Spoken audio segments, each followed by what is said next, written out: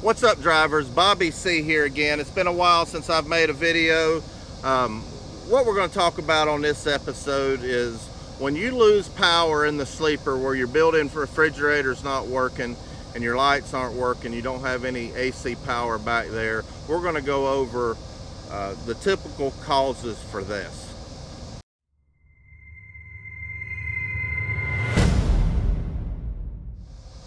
A lot of you drivers have had this problem where you lose power in your sleeper. I know I had it on the truck I had before the one I have now. I've got a 2015 Kenworth 660 studio sleeper.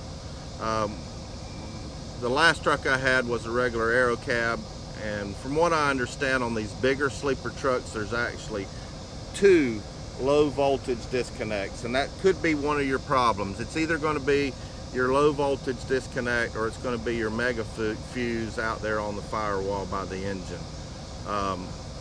The low voltage disconnect for these bigger trucks are actually under the bunk over on the passenger side. You can't get to it from the side box. You have to actually take your mattress out and get underneath your bunk to get to this low voltage disconnect. It's a square box with a hot wire coming in and a hot wire going out, and generally it'll have another group of wires, smaller wires on a pigtail plugged together.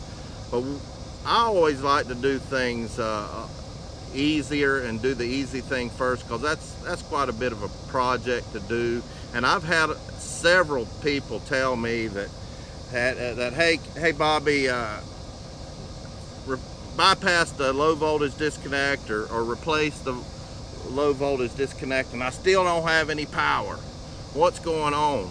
Well, 9 times out of 10, that's going to be your mega fuse out there. So we're going to take a test light. I'm going to show you where it's located and how to test it, because a lot of times it's the fuse out there, and you're going to spend all your time getting your mattress out and doing all that rigmarole to get to that low voltage disconnect under your bunk, and it ends up being the mega fuse. So let me go show you where the mega fuse is, and we're going to test it out. And if that's not the problem, then we're going to dig deeper.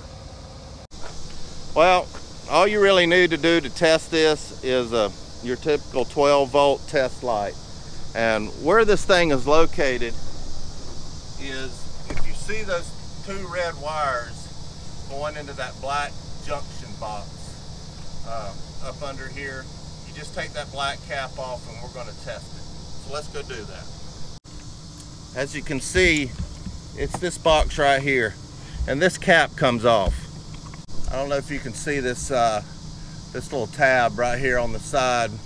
You just have to get your finger or a screwdriver under it, and it just pops right off. And then, if you see, I'm gonna get this other end, the ground wire of this test light on the ground here. As you can see, that side's hot. Yep, there's our problem, guys. This fuse in here, it's a black flat screw, is not working. We're not getting power to the other side, and that explains why I didn't have power on the fuse panel on that second row of fuses that go to all your fuses in the sleeper. So I'm going to show y'all how to get this fuse out, and we're going to replace it. As you can see, it has this black cover, and it just pops off, and it exposes that fuse. This is the fuse right here. Well, I got to get my hand over here where it's not in front of the camera. This right here is the fuse, and it's a 60 amp fuse, so make sure you don't put a 150 amp fuse in there, because you might melt your truck down. But we're going to take that out. It's a 1/2 inch socket, by the way. It might be metric, but it's got 2 nuts on both ends of that fuses.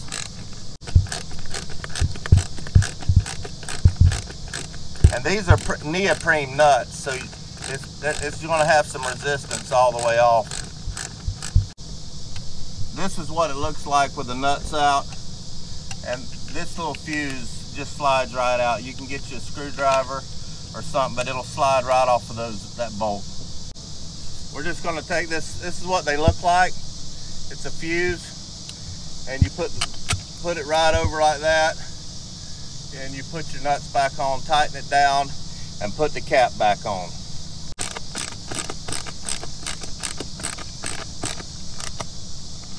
You don't need to put them on too tight, just snug, where you got making good contact, about the same tension maybe your battery nut for your battery.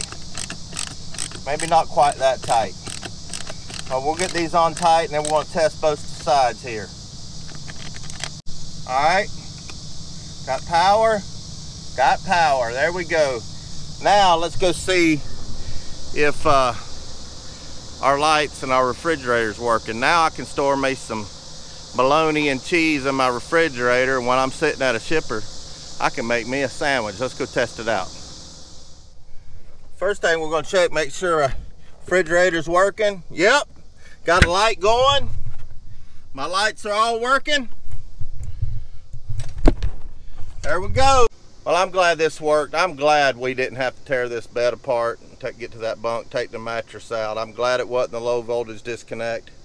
See, if you start with the simple things first, then you don't do the hard thing and then realize it was the simple thing, which I've done hundreds of times. I've hoped this video helped you guys out.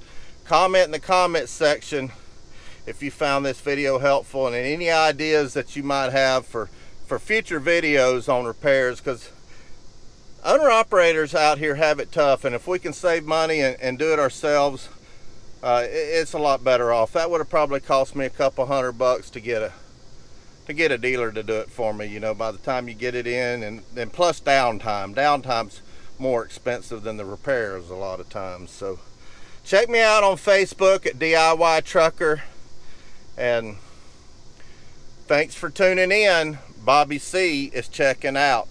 Adios.